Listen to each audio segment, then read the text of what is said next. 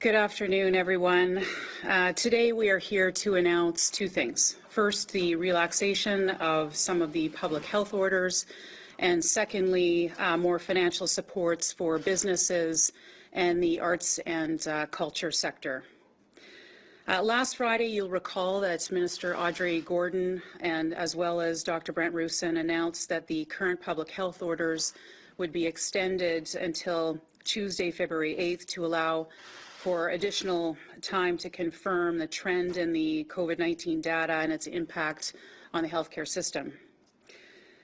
We are seeing some positive trends in the data throughout the province, indicating that COVID-19 is starting to stabilize in our province. As those trends continue, I am pleased to announce as of February 8th, we will begin to lift some of the restrictions. These new measures will remain in effect for the period of 2 weeks until February 22nd.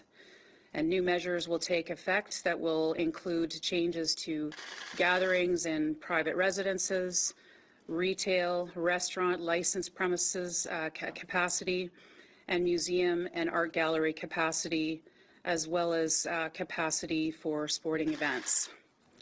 I will now pass it over to Dr. Roussin, who will fill us in on the details. Over to you, Brent. Thank you, Premier. Good afternoon. Brent Roussin, Manitoba's Chief Provincial Public Health Officer.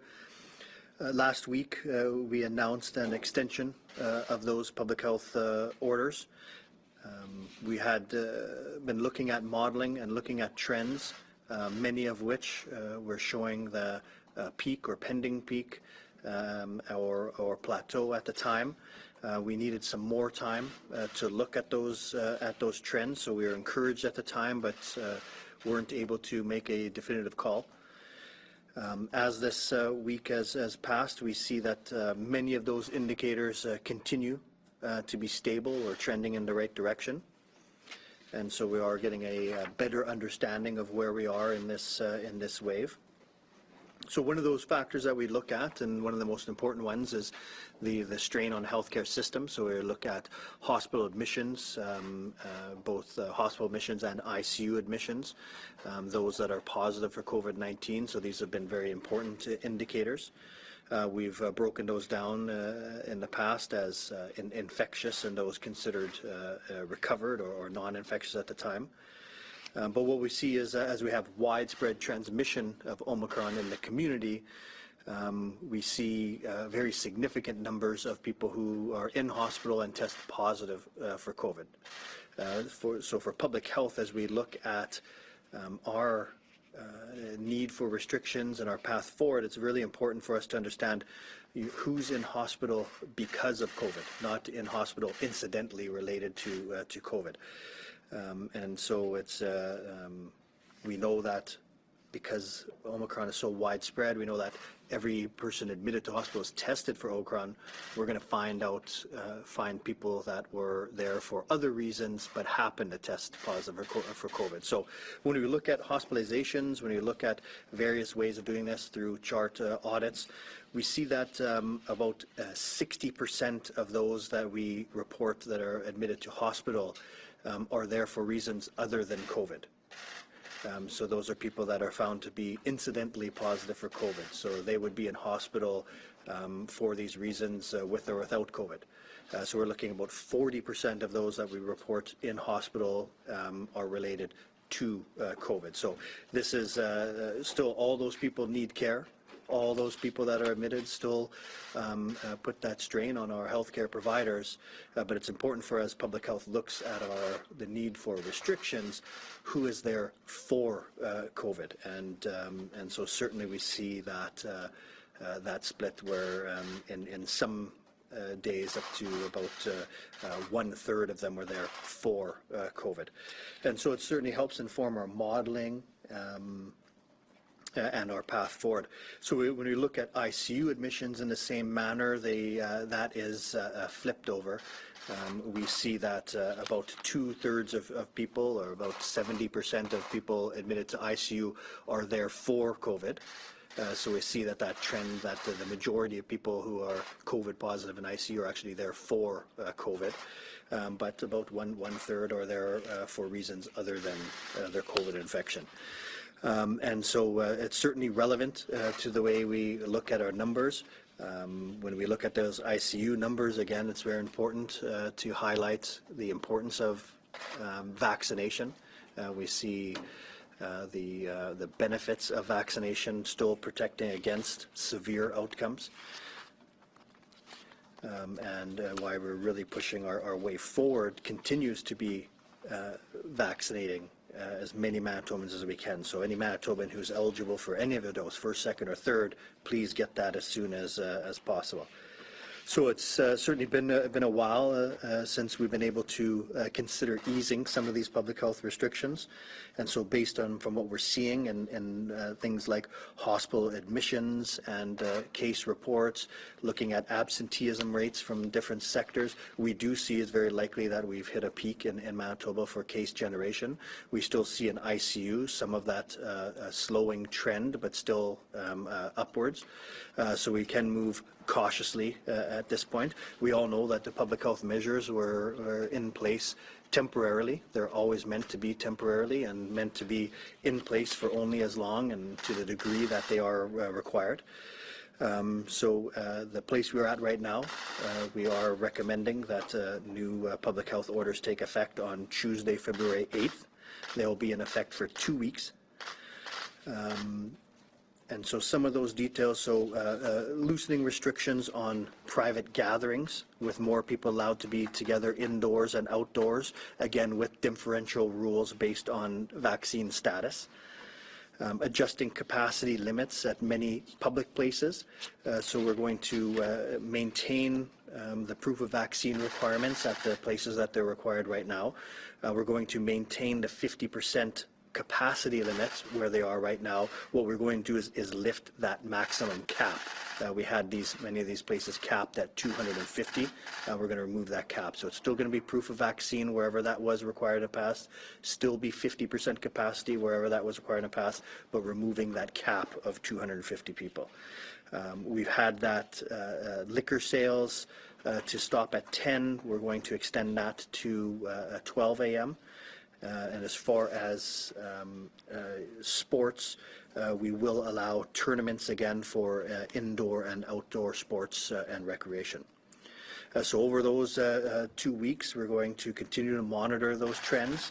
We know that the incubation period for Omicron is shorter, and so our previous duration of restrictions were based on a much longer incubation period. So we feel that the 2 weeks is going to give us a better picture of where we're at, and again, consider a path to a further loosening of the restrictions. We know these are only in place temporarily.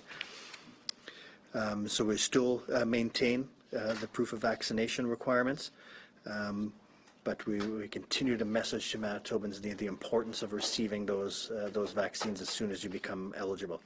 So we know Manitobans have largely stepped up and followed these rules. The vast majority of Manitobans have done their part and gotten vaccinated. And we all know that our path forward must be one to continue to remove these public health orders over time, but in obviously a cautious manner. So again, because of what Manitobans have done, the actions Manitobans have taken, we're once again in this place to start loosening our public health restrictions. So thanks to all Manitobans for all of your hard work. Thanks to our healthcare workers who have given up so much during these tough times. And I'm going to pass it back to the Premier. Thank you very much, Dr. Roussin. And while today's announcement will be welcome news to many Manitobans, we recognize that many businesses will still be impacted by restrictions and will not be able to operate to their full capacity. And that's why today we are also announcing an expansion to the sector support program to help Manitoba businesses and arts and culture organizations through this challenging time. The expansion will provide a second payment to businesses that have been previously approved and affected by public health orders in place as of January 31st. Expand eligibility under the program to include event rentals, catering, and photographers, and extend the program intake period until February 28th of this year. Often described as the first to close and last to open, we recognize how difficult this time has been for Manitoba's vibrant arts and culture sector. We are also allocating $6 million in new funding to the Arts and Culture Sustainability Program to support organizations in this sector that are negatively impacted and affected by the COVID-19 public health order restrictions. Moving forward, we continue to consult with our public health officials and our stakeholders as we move through this pandemic and continue to learn to live with this virus. Assuming the COVID-19 data from Manitoba continues along the path that is projected, we will be in a position, hopefully, to further relax restrictions in the weeks and months ahead. Situation permitting and based off of what the data is telling us at the time, we will be looking to remove a significant amount of capacity limits and restrictions. Later this spring, we hope to be in a position of relaxing nearly all restrictions and moving to recommendations. I want to thank the over 87% of Manitobans 18 and older who have been immunized with at least 2 doses, and to those who made the choice to protect the nearly 70,000 Manitoba children with a dose of the vaccine. To date, our province has administered over 2.7 million doses of the vaccine. We know that vaccines work. I encourage Manitobans to get their 3rd dose when eligible to recharge your immunity to COVID-19. Getting your 3rd dose of the vaccine decreases your risk of needing ICU care by 139 times compared to someone who is unvaccinated. I want to thank Manitobans who have made personal, professional, and financial sacrifices and have done their part by getting vaccinated and following the fundamentals. I want to thank all of our frontline and essential service workers for helping to keep Manitobans safe during this pandemic. I am confident we will get through this together. Thank you to all of those Manitobans. And we're now open for questions. Madam Premier, we have the 2nd highest death rate in the country due to COVID right now. We're averaging 7 deaths a day. We had 7 more today. How do you reconcile that with what you just announced? So what I will say is that obviously we've been working with public health to see and look at ways that we can reduce the restrictions for those out there. I think people are ready to get back to some normalcy as part of their life. When it comes to deaths and how they're reported and in comparison to other provinces, I think we are looking, and I've asked for those numbers to see, and those comparisons across other provinces to see, are we comparing apples to apples when it comes to this? And so, we're obviously looking at that. And, but to all those Manitobans, we know this has been an incredibly difficult time. We know that there has been a loss of loved ones. And what I would say is as well to Manitobans, that we will get through this together. It is a very challenging time. What we want to do is ensure, though, that all Manitobans will be able to have the access to health care outside of just COVID, but other things as well. And we're obviously concerned about those who are suffering from mental health and other issues out there that we need to focus on as well. So what do you say to the elderly, disabled, and immunocompromised Manitobans who are living in fear right now? Those are the ones living in fear, not general society. That they continue to see this widespread Omicron spread. They continue to see, yes, it is milder on an individual basis, but you can, even if you talk to medical experts, they say we're underestimating COVID deaths, not overestimating them as you just implied. What do you say to the families and people who are disabled, immunocompromised, and elderly? What I would say first and foremost is get vaccinated and make sure you've gotten you're fully up to being vaccinated, and you get the extra dose, the 3rd dose as well. I think that, obviously these are very, very challenging times. We don't want people to be living in fear. What we want to do is create an environment here that Manitobans don't have to live in fear. So you're suggesting those people aren't vaccinated? Is that what you're saying?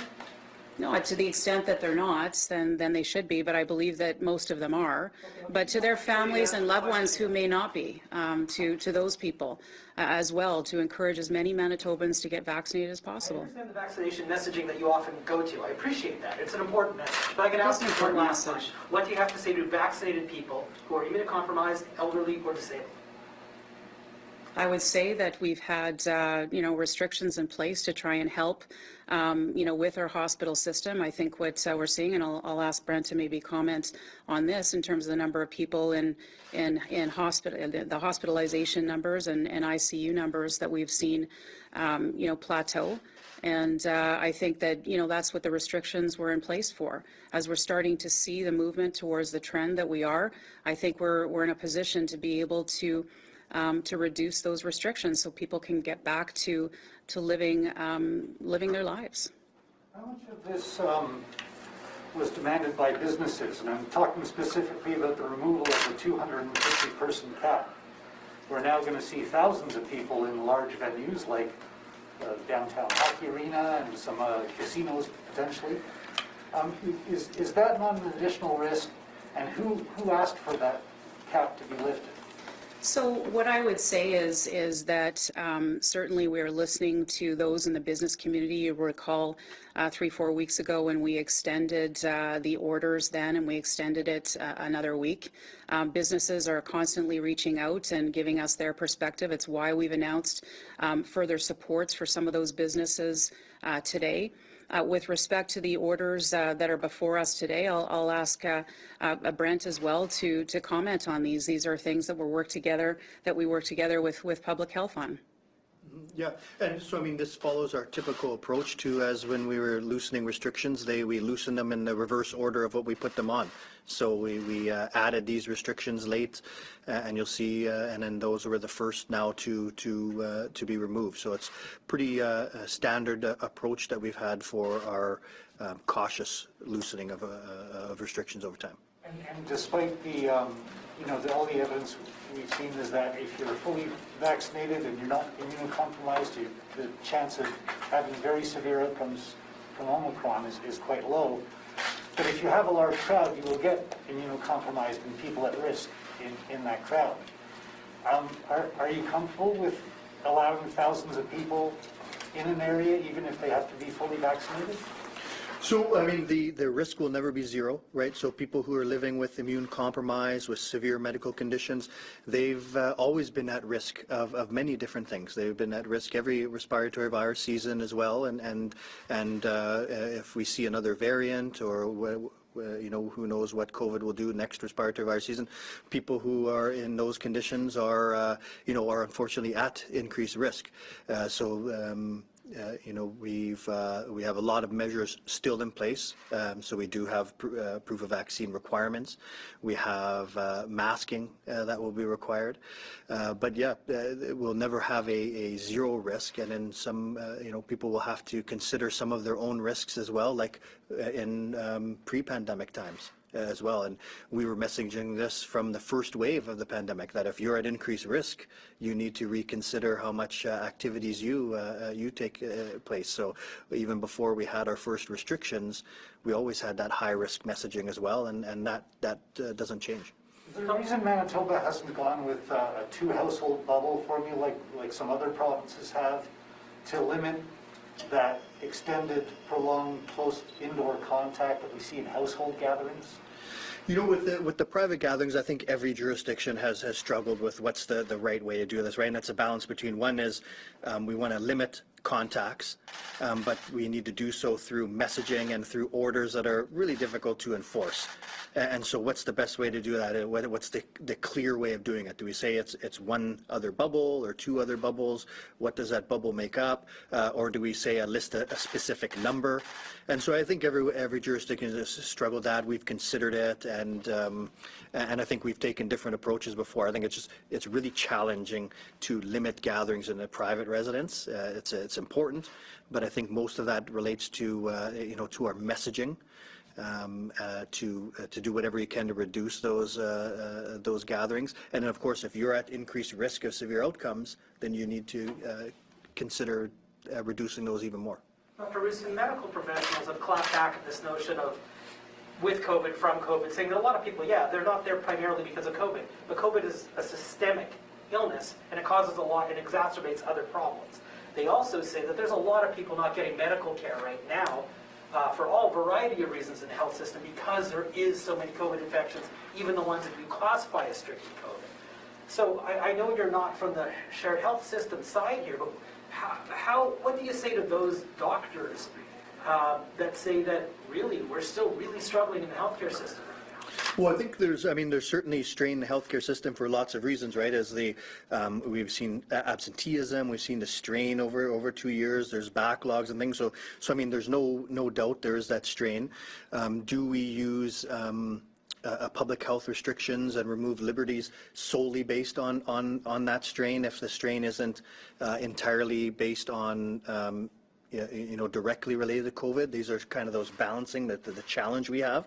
So when you talk about the roughly 60% of the hospital admissions that we announce each day, if they would be there either way, they're there regardless of COVID, they just happen to have COVID, it's certainly not irrelevant. It's certainly relevant to how we consider moving forward with our restrictions, but no doubt is that in any way saying to depict that there isn't a strain on the system, but it's certainly relevant to us that 60% of the people there would be there regardless of COVID. So when we're looking at our restrictions, it's something we need to consider, but absolutely the message is not to say that there isn't a strain on the healthcare system. There's lots of reasons for that. Premier, since you were appointed Premier, have you gone to visit a hospital yourself, an ER, an ICU to see it yourself firsthand? Trying to think if I have been in. I guess not since I've been Premier. No, I haven't. Why not? I think it's out of respect for for the public health orders and not wanting to be in a position where I'm going in and potentially infecting further. I think we're certainly in discussions, and I rely on our Minister of Health to reach out in those circumstances. I certainly am not opposed to going and doing that. It's basically been out of an abundance of caution, I would say.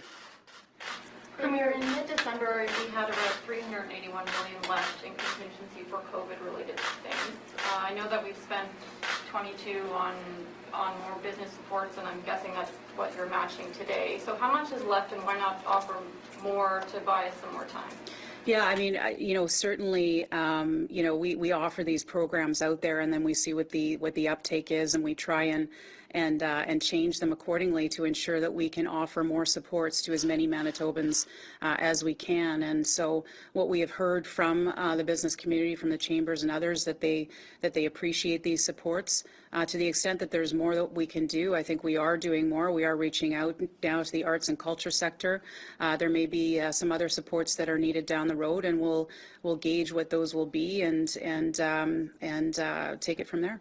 We have time for 2 more questions before we go to the phone. Dr. Roussin, what is our supply looking like for the treatments for people who, like monoclonal antibodies, Paxlovid, et cetera?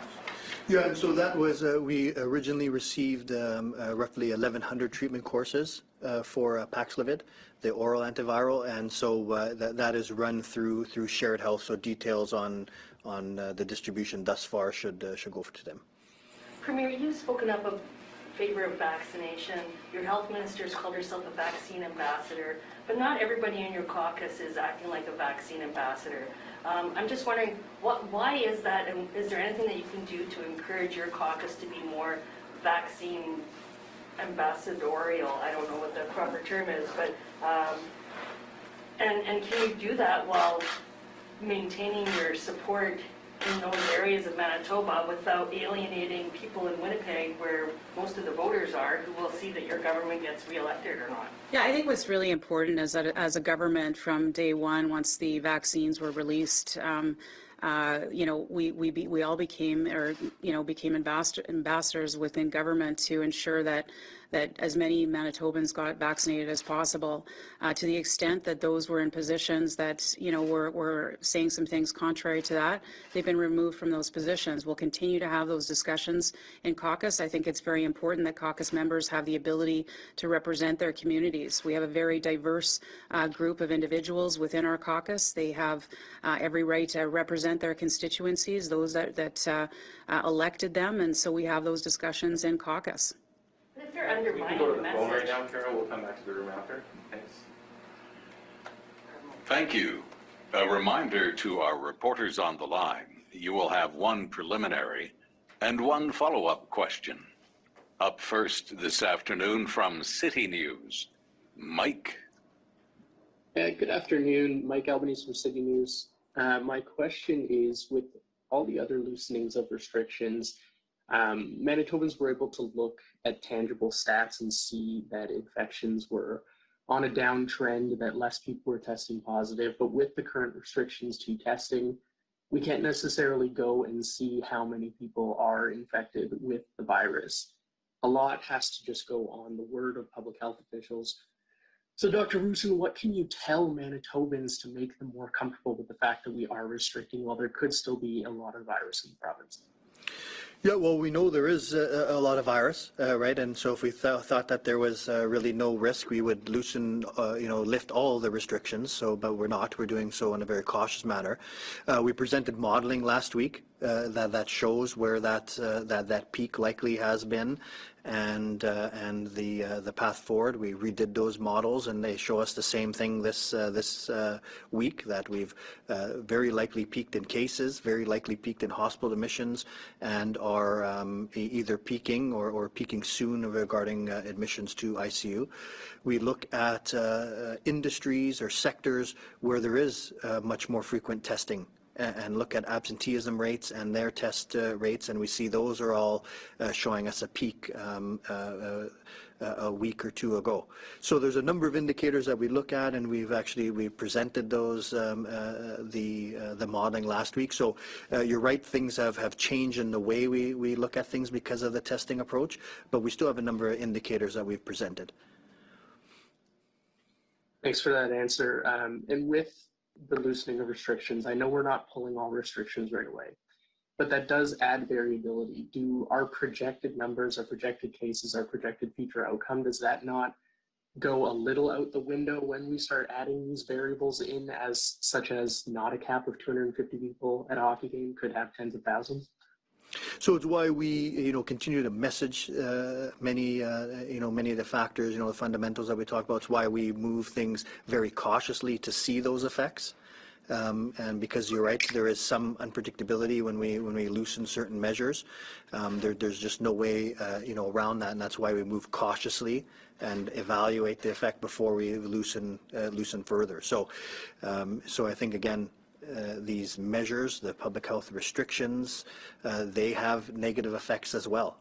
And so it's a matter of trying to find that balance, which is difficult, but we feel, based on the modeling, based on numbers we see, this is a pragmatic approach at this point. From CTV Winnipeg, Jeff. Oh, hi. Hopefully you can hear me okay. I had trouble getting in. I'm just wondering, Dr. Roussin, Steve's already asked about it, but I take it then, with the lifting of that cap, I guess the Jets can start having, if they want, higher capacity limits? That's correct. Yeah, so venues such as that, sporting venues, would be proof of vaccine, 50% capacity, masking, but there isn't a cap on the total. Okay, and both yourself and the Premier have alluded to this, but do you have a timeline mapped out, after the next 2 weeks, of, like other provinces have done, like, here are some key dates for when we're going to start to loosen other restrictions? Do you have kind of a map? Well, certainly it's a thing that we're always discussing, the short-term and medium and long-term approaches to things. So we don't have specific dates, and it's really challenging to come up with specific dates. I think the message is that, given where we are right now, if we don't see anything unexpected, that we're looking at a restriction-free Manitoba by spring. From CHVN, Taylor. Hi, good afternoon. I'm looking at the health orders here, and I see that for places of worship, there was quite a big jump in how many people could attend, particularly without proof of vaccination requirements. Can you tell me a little bit more about why you decided to do this? Well, so this is referring to the Yeah. So we have in place of worship right now, there's a 50% capacity with no cap, similar to other places. They had a 25% capacity, or 25 people, although they could get to 250 people if they cohorted. So at this measure, we just loosen that, remove the cohort requirement. So it's 25% capacity or 250, whichever's lower, but not the need to cohort. Thanks. And when you were making these orders, what did you hear from religious leaders about this?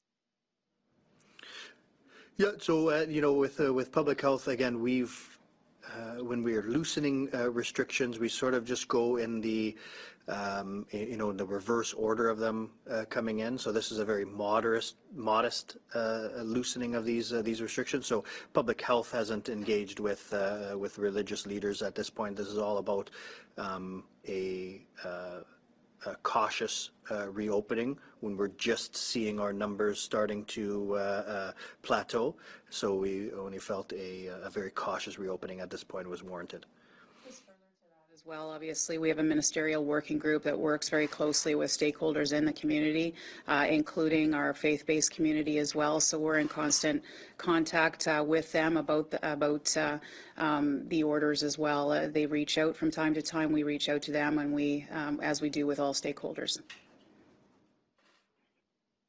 From CJOB, Skylar. Hi, guys. I know I asked you, Dr. Roussin, about this last week.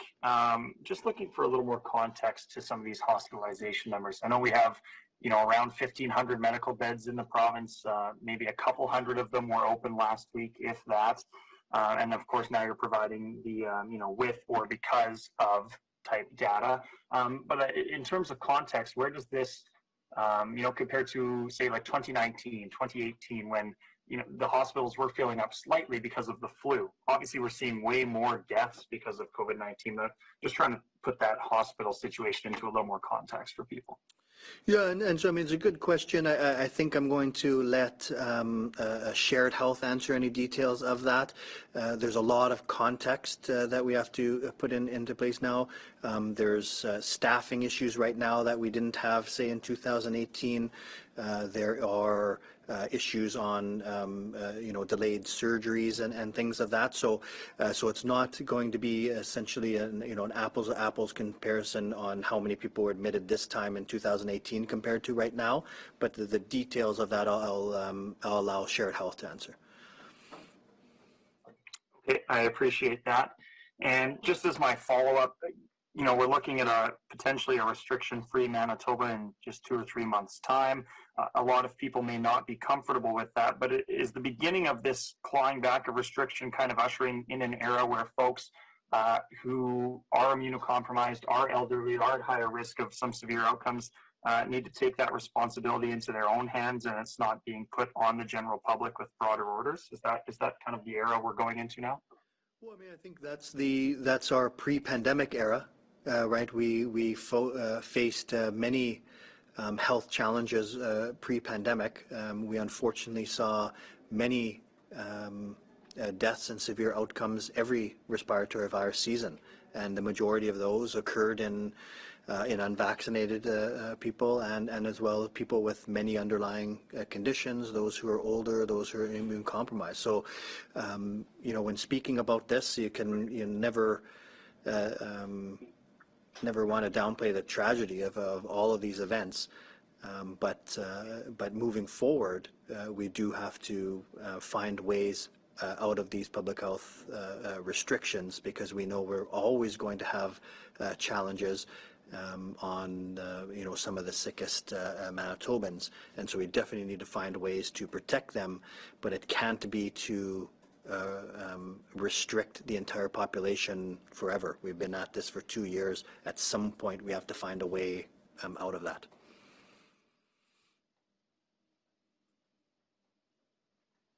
From CBC Radio Canada, Godlove. Yes, good afternoon. Good afternoon. I just want to raise a concern about the truckers with the Premier, because we know the truckers are coming back. There was a legislative assistant who was expelled because of his support to the truckers. And now those truckers are planning to have a sitting in front of the Winnipeg legislature. Hello? Yes, we can hear you. Yeah, so they're planning to have a sitting in front of the Winnipeg legislature as from Friday until you relax restrictions.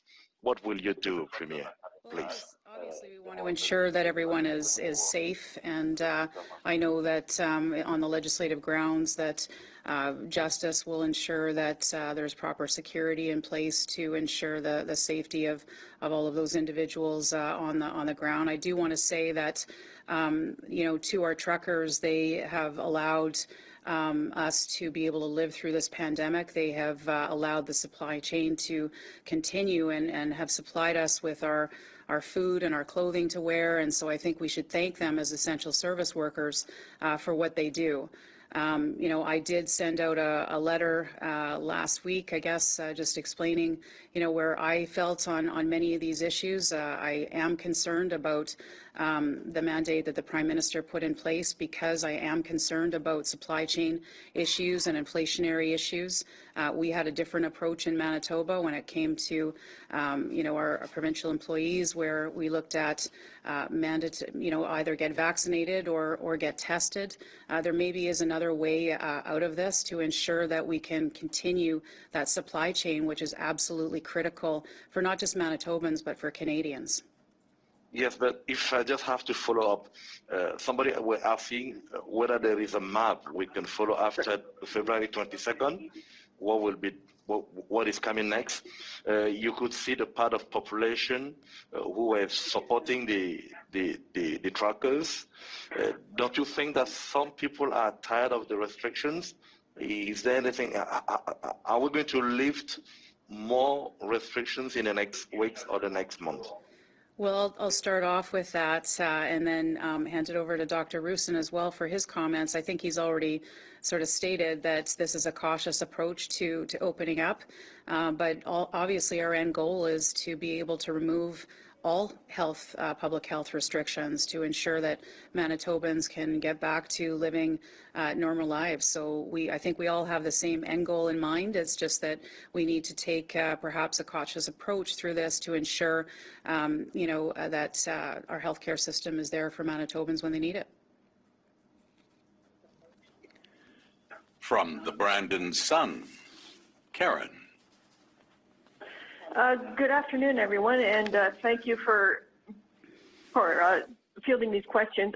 Mine is more about enforcement, because we have a company here that was recently fined for refusing the mask mandate.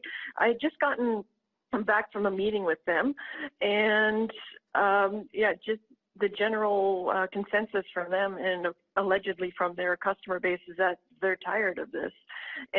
But also looking at stats for fines, I see a lot more have been ticketed for mask refusal or failing to comply. So is this uptick in the last 30 days because more people are refusing to wear their masks, or is there just more enforcement? I think it could be a combination of both. I think people are generally getting, there's COVID fatigue out there. I think we've all seen it in our various communities, and we all feel it. And so, but obviously when it comes to enforcement, I know that, we have been tracking not just the ticketing side of it, but the warning side of it as well for individuals as well. So I know Justice is starting to track those numbers as well. I think what's important here today is that this is the start of the loosening of restrictions. We will be moving towards lifting all restrictions at some point when it's safe to do so. And I think that what we're asking for Manitobans is just for patience through this. Everyone's tired of the restrictions. Everyone's tired of COVID. But we need to ensure that we also take that balanced approach where it comes to, making sure that we are protecting our hospital system, but also ensuring that Manitobans can live their lives. Okay, thank you for that. And for my follow-up, just related to that, a lot of people have been asking a lot of questions. It's been more than 2 years. A lot of money has been poured into restrictions and funding for supports. They would like to know why there hasn't there exactly how much investment has been made for shoring up the healthcare system. Yeah, well, every year we have increased the budget for healthcare. We have put special supports in place through the COVID pandemic as well, and will continue to do so. Obviously, we have a challenge with surgical and diagnostic backlogs. We have set up a task force to develop a plan to get us through that. And we'll continue to work with them closely on that. I know that's top of mind for Manitobans. So there will be more investments that will be made over time in the province of Manitoba. On Friday, our Council of Federation is getting together and meeting about this very issue with respect to the Canada Health Transfer. The federal government is going to have to come to the table and work with us on this. It's not something that provinces and territories can shoulder alone. We're all in this together, and we're going to have to ensure that we work together on it. So I appreciate your question very much. We now return to the news conference theater. Following up on questions in the room. Thank you. Following up on Gladluck's question about the truckers and the convoy, one of the things that the MP Bergen said in the House was that she said that the toppling of the statues and the defacing of the statues on Canada here, she said that was equivalent to the protesters who were waving Nazi flags and desecrating the war memorial. I'm just wondering, do you think that that is a fair equivalency to compare what happened on Canada Day here with statues and angry protesters over the deaths, the graves that were found at residential schools, with the scenes of the symbols of hate that we saw on display out here in front of the building and in Ottawa with the convoy protests? Well, we certainly understand, with residential schools, the hardships that First Nations have gone through, and we want to work with them through reconciliation and ensure that we're helping them get through this very difficult time. I don't condone any kind of violent behavior anywhere at any time. And I don't think, and I believe at the time there were some First Nations leaders who came out and said, that we don't condone, the behavior of what happened there. And so, I would agree with that, but there's no question that we need to work very closely with Indigenous communities to help them heal through these very difficult times. And that is, of course, a priority that I have mentioned in our throne speech. I mentioned it in my inaugural address when I became Premier. Reconciliation is a priority for our government. That wasn't a question. Do you consider it equivalent to topple a colonial figure statue with showing a Nazi flag? And I'll say it again, I don't condone any violent behavior anywhere. I don't think it's right. Premier, with respect. Do you see its equivalent? I do not condone any violent behavior. What's worse, though? Is one worse than the other, do you think? I believe that question is answered. I've answered that question. A different question, Dr. Roussin or Madame Premier, when you had this plan to relax restrictions on Tuesday, what response did you get from Perry Gray and the various specialty leads in the health system? Well, we have frequent discussions. Dr. Gray is part of an incident command structure as well, so we have various discussions, about our approach, about their planning, and so we don't, discuss necessarily the details of the response, and they're varied. Well, it's not a big detail I'm asking for. Did you get a thumbs up, a neutral, a thumbs down? Like, what was the general tone? Well, it's not as simple as that, right? There's various restrictions at various levels. We look at various scenarios with the modeling, and we take in a number of considerations, right? So their responsibility is for the acute care system and the capacity within there. We have a much broader responsibility to the overall health of Manitobans and things. So it's not as simple as just thumbs up or thumbs down. What happens a year from now? If we look at we won't really get a real picture of this till we see excess death numbers through StatsCan well into 2023. So a year from now, are you confident that the approach you're taking right now is the right approach, knowing that we will see excess death numbers next year? Well, you know what, we have to work with the numbers in front of us. We know that there are many aspects of health, and COVID is one of them. COVID is for the last 2 years has been a strong focus of the healthcare system, of public health, but it's not the only factor related to health outcomes. So when we look at the risk of COVID and talk about restrictions, we really can't do that thoroughly without looking at thoroughly what the harms related to the restrictions were.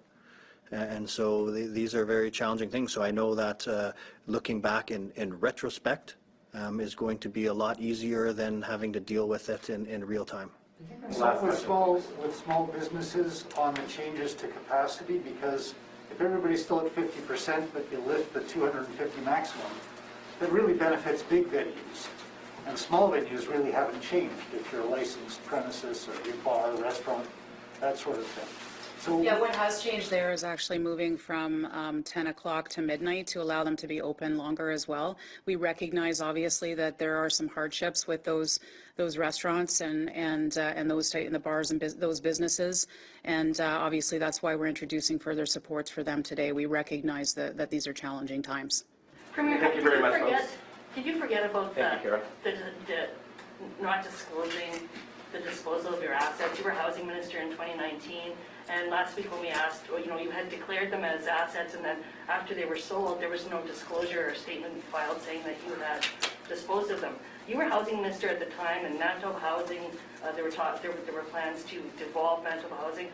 Can you explain how there would be an oversight, how you can forget about $30 million worth of assets being sold? Well, first of all, Manitoba Housing has nothing to do with this, but secondly, I did disclose the disposition of those assets. So they were disposed of, and they were declared in my conflict of interest forms. The next conflict of interest form that came about in my and disclosed as well in my meeting with the conflict of interest commissioner. What the issue is that I didn't file the Form 2, I think it is, within 30 days of the disposition of those assets. So to say that these assets, the disposition of these assets was not disclosed is wrong. It was. It wasn't in the They clerk's were. office. It wasn't in the clerk's office. It is. It is in my conflict of interest forms, and It is now. It wasn't for 2 years. No, it was. It was absolutely. It was there because as I filed my new conflict of interest form, those assets were no longer there, and I have my meeting with the conflict of interest commissioner. And why are those not there? Because they've been sold. So. You're required to file a statement saying that you. But that's the Form 2, which I said, There's no Form 2. There was no Form 2 last week, and your office confirmed that. Well, because once it's already disclosed, you can't go back and file another form. It's already disclosed. It wasn't disclosed. It wasn't in your file, and your office confirmed Yes, it that. is disclosed. No, I would suggest you talk. It was an oversight from your press secretary that it was an oversight. I believe you can send those questions to I have. Well, it is disclosed. So to say that it hasn't been disclosed is I wrong. was told it was an oversight and it would be disclosed immediately. Dr. Roussin, do you want to answer one more about modeling? Just because you're on the way out, Draper wants you guys to go. We can send it through to. Okay, no problem.